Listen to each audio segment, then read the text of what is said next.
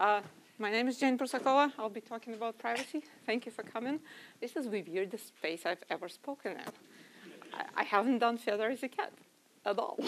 I usually speak at user groups, which is a small room with desks. So, privacy. What do I have there? I'm not going to tell you to drop your Facebook. So this is not that kind of a talk.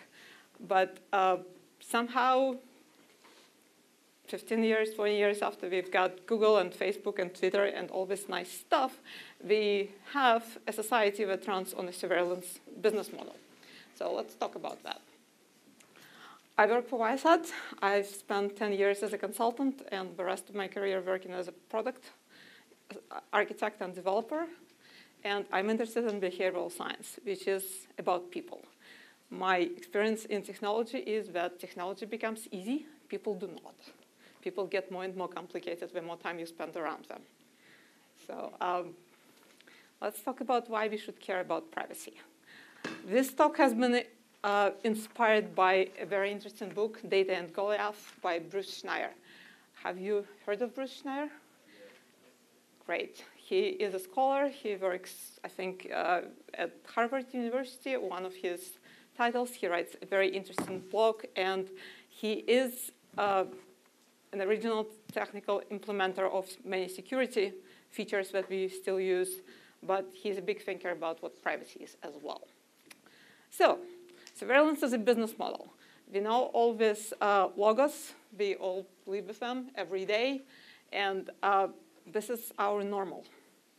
Service is free. You just have to tell them who you are.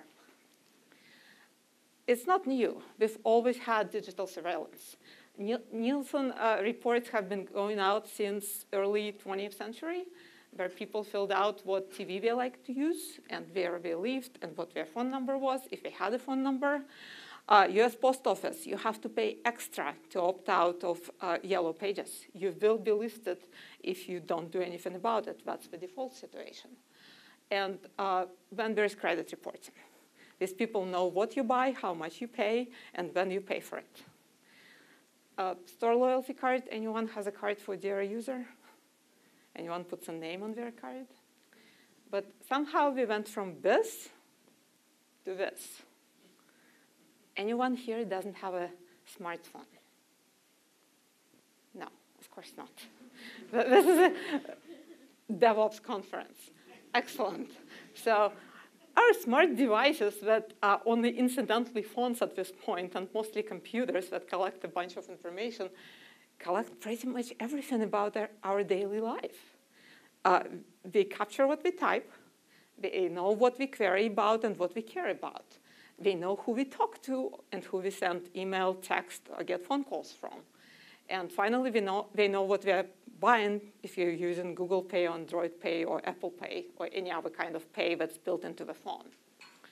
There is self-censored on the slide, which means you typed it and you erased it. Software can capture that too. It doesn't exist for real, except it does. It got recorded. It started innocently enough. Back in the 90s and early 2000s, we got a useful internet, which was providing entertainment, which was fun. Let me stop for a second and say that there is no Q&A section at the end. Please raise your hand and I'll try to see it. It's OK to share comments, because this is stuff of life. I'm not teaching you technology here. It started innocently enough. We shared what TV we liked with Nielsen. We started telling what we like to read. We started researching our travel plans, so the sites could collect this information. Now it's everything. It moved to appliances, so it knows about our dirty laundry and what's in our refrigerator, to full cloud control. Now you can have the cloud controlling if your locks are closed or open, if you have air conditioning running, if your dogs get food, maybe. And the next one is what you're talking about. Anyone has an Amazon Echo or similar listening device? Does it listen a lot? There was a program on the NPR that a lady introduced an Echo Dot to her 3-year-old. 3-year-old started treating the Echo Dot as a member of the family in 24 hours. This is how short it takes to become used talking to an inanimate object. Except it's not really an inanimate object. Someone on the other side is listening. This data is processed by other people, and it can be shared with a lot of people for somebody's gain. Because, well, possession is ownership. Anyone has bought such a similar doll for their kids? This is a famous doll from Mattel from a few years ago. It made the list of the top best toys for Christmas. It's fairly expensive. It talks back to the kid. It's very intelligent. In fact, it captures what it's hearing. It sends the information over the network to third-party processing, and it replies back intelligently, so intelligently that a person is actually involved. It's not just all AI. The data is going to other countries. It's going to places that are not published. It's basically introducing a listening device in your most private of situations, what the kids are listening to. Not every Barbie doll is like that. This one was actually pulled from the market after there was an uproar, which took a few months before people caught on what was happening. But we do this. Samsung TV, another listening TV, you can talk to it. It will do what you want, but it will also capture conversations that are not intended for the TV. Again, it's your living room, it's your family room. Do you want technology listening? Do you want other people having access to this? Okay, we covered the cameras. Now we are getting the visual in addition to the audio. And the car. The car knows quite a bit. It knows how you drive. More importantly, it knows where you drive and how long you spend there. There was a study at some point where the government collected metadata on phone calls, which is like the car. It doesn't know why you're going there or which exact door you're knocking on, but it knows how long you spent and the general neighborhood, well, within a few parking spots or within a few streets. Metadata is important. We learned that some people called divorce lawyers, some people called abortion clinics, some people called funeral planning services, some people called about inheritance to lawyers or courts. It's important. Even if we didn't capture contents of those conversations, it's enough to catch up with a person. And it's all out there. Where are we now? So what does this data cost? What's the value? What are we giving out for free, intentionally, by signing all those user agreements saying, OK, you can have it? Facebook is worth $470 billion. I checked last night. United Airlines, not so much. United Airlines has property. It has airplane slots. It has licenses. It has equipment. It's got a brand. Facebook also got a brand. But more importantly, it has data for billions of people. This is how much the market values it. It's not the servers. The servers are cheap. It's not the software. The software is fairly cheap, too. It's getting people to share. That's where Facebook succeeds and makes its market cap, makes its value. So what are we getting for it? We're getting service. We're getting a place to type what we think to our friends, and maybe their friends, and maybe your friends at Facebook, and everybody who is a friend of Facebook, not necessarily our friend. We are not really getting compensated for our data other than by the service. The data is valued at the same nominal minimum value. You can sign up to multiple services and share a lot, and you get the same service, or you can share a little. You can sign up for everything or just one. All you're getting is that service, no matter what. Okay. What am I doing? What is on the screen? This is not mine. Facebook is also in a great position, and everyone who collects data, and Google is the top company actually, not Facebook. You can use that data for good. You can figure out traffic patterns. You can cure diseases. You can do something about market pricing in a smarter way. You can do credit in a smarter way. But you can also haunt people. And you can collect more money from those who can afford it, and you can collect more money from those who cannot shop around. So there are good ways to do this, and there are less than good ways to do it. The problem is we don't get to know any of this. There is zero transparency. When you sign up for these services, you give up your data, and it took how many years for Facebook to give it back to you? A lot of services still don't have to give it back to you and don't do it. There have been multiple lawsuits, people trying to get Google to remove some information from its stores. Some has been won, some has been lost, but it's expensive. It's not in every person's agenda. This is not normal. So many years ago, Mark Zuckerberg said that privacy is no longer a norm. As a society, we get to decide, is this normal? Is this ours? Who is this guy who decides for us? Well, here is an opinion of someone interested. You have to decide for yourself what's important. I think this is what I think kids should be taught. Privacy is important. Don't share everything. There are limits about what you want to share, and more importantly, you have to work hard for it. It's not easy anymore. I've had many conversations about privacy with different people. In fact, I had one this morning with my family who likes to share their data about their location with each other. I'm not doing anything wrong, therefore, why not let the entire world know? There is a reason we want privacy. And here I'm going to ask you to read this very long statement.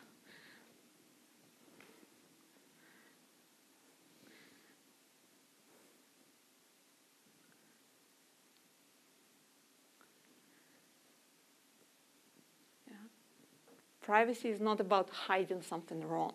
It is about having personal space. It is about having the autonomy and to understand what works for you in your own space before you go out and share it with the world.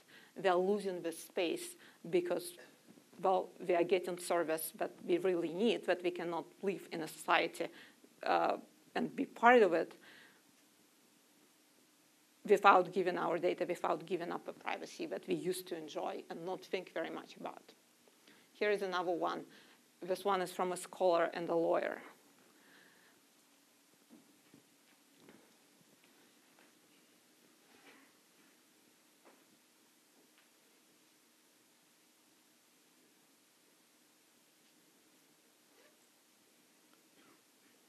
Okay. This was hard reading. Thank you for bearing with me. Pictures of puppies are usually a good thing. And then there is a conversation about what privacy means. Privacy means different things. There is a government argument is if we don't have access to everybody's communication, it makes it harder for us to catch terrorists. There are people who agree with this. There are also plenty of experts who say if you have too much of a file, it gets harder to find anything useful, and you have too many false positives for what you find to be useful. So here is something from James Comey, FBI director at the time. There is no such thing as absolute privacy. There is no place outside of judicial reach. You can be compelled to say what you saw, which is not the same as a recording of what you saw can be produced, right? So they can ask you nicely or not, but they cannot make you. Awareness that the government may be watching chills expressive freedoms. This exists. This is real. You have to watch what you say in public space, except suddenly every space is public. Because there is a Barbie doll, there is a Samsung TV, they are losing that space that is not limited. So back to what's going up to the cloud and can be retrieved with a sufficiently valued request from the government or someone willing to pay for it. So this is advice how to get your privacy back. And I think this is silly. Yeah, we all have ad tracker blockers, and painting your face is a bit much. You don't want to avoid other humans. We are part of the society. We want to be part of the society. This is how we are the most productive. Don't move to a remote forest. This is a nice place to be. But this is important. This is something we used to enjoy as default for our lives. Our conversations were conversations, except this talk is being recorded. And the conversations that you may have here may or may not get on audio and video records, which is great. We are in a public space. We want to share the knowledge from here, except we should have an option to have a private conversation, which is not being recorded, which is definitely outside of public eye, and sometimes we don't know that. In the building where I used to work, and most office buildings, the landlord or the employer can record all audio and video everywhere except the bathrooms. They posted a sign, no phone conversations in the bathroom. So, which was kind of ironic. I'm sure the landlord didn't think about it, but yeah, you have to go outside, and that's not always a comfortable solution. No private conversations during the 8 hours you're at work. So conversations get recorded, interactions happen over text, Facebook, Twitter, email, what have you. Everything leaves a trace. We have a lot more pictures. So when secrecy is truly paramount, go back to face-to-face conversations. Phone is better, regular old phone is better than your smartphone. Audio is better than text messaging because it's harder to pick up. Not everything is recorded, but we are moving there. And we'll be moving there ever faster as technology becomes more available and as space to store it becomes cheaper and more plentiful. We used to have those exceptions to ephemeral conversations. Court proceedings were always recorded since we had court proceedings. Performances were recorded, like this talk. Portraits and photographs, which were taken, 3 times in a lifetime? Maybe 6 times in a lifetime. And letters and diaries, which is how we know how people lived. And now we have stacks of emails. Right to privacy is implicit, but it's always been there. It's in the Bill of Rights, Article 4. Right of the people to be secure in their persons against unreasonable searches. This is only against the government. There is nothing here against the private enterprise, against the corporations, because they didn't exist. We didn't need this protection because there was no billion. We need to rethink this. And we don't have a chance because we are busy typing away on Facebook. So, do we have data privacy laws? No. We have ad hoc approach. Laws and regulations apply to very narrow classes of data, like your medical records, some kids' data, and we expect the industry to self-regulate. Well, the industry self-regulates to maximize its profits, which makes sense. That's what industry does. Can you do better? Yeah, you can do better. In Europe, there is a new set of laws that regulates what data protections should be in place. This is the second iteration of those laws that took effect earlier this year. And they make it harder for industry to handle customer data, which is, I think, is a good thing because there should be a cost to data ownership. Right now, the data is owned by possession. If you have it, it's yours. You have zero responsibility to those who the data came from or who the data describes. So for the company, yes, there is negative PR. We have to notify customers if they had a breach. But the cost of this negative PR is not very high because, well, it happens quite a bit. And where else are we going to go? And we don't have to make restitutions. A few times my data has been breached by different providers. I have received invites to credit monitoring services, which, by the way, say that they are going to collect all your data, and you can leave them. You can stop paying them or not, or your free program can end. They are not ever erasing your data. They are going to keep it forever and ever. So if you're signing up for LiveLog, read the privacy statement, which is subject to change at any point by their will, and read the end user agreement. Sometimes you can get your data back, not always, not in America. So we get to decide privacy versus surveillance. Privacy may not be absolute, but is it valuable? Is this something we want as a society? Are we willing to put effort to get it back? Because technology makes it easy to make it disappear. It takes work to step up and request it. This is asking for your citizenship activism. This is asking for you to have a conversation, especially with your kids, about what they should and shouldn't be sharing, especially if they're on Facebook or on some chat. So that's all I have, I think. Book is inspired by, talk is inspired by Data in Goliath. It's a great book with lots of stories and specifics by Bruce Schneier. Please read it. I'm not getting royalties from the sales. I just read this book and thought it makes perfect sense. Did you have a question? So your talk was very aimed at the consumer concerns of our personal privacy. But this is a room full of people who are in the business of violating people's privacy in some cases. I know there are probably some people who worked on Alexa here in this room, or if there's not, it's surprising to me. Do you have any, I would be curious to know if you have any guidance for people working in DevOps, perhaps a code of conduct that you like that people should abide by, any guidance for those of us in the field? I would suggest thinking as a consumer. Would you like a right to have your data forgotten? Would you like to be able to turn off Alexa easily so it stops listening? Would you like it to test more for it that it doesn't capture what it shouldn't capture than what it should when the other side? Because we tend to test for functionality. It has to capture this, so let's make sure it does. We don't test the other side. So as engineers, we have an impact. But more importantly, talk to your company, talk to the product owners, talk about requirements. Figure out how to market this to your customers and see if you get demand for it. So this is my advice to engineers. Think as a consumer. How would you like your data treated?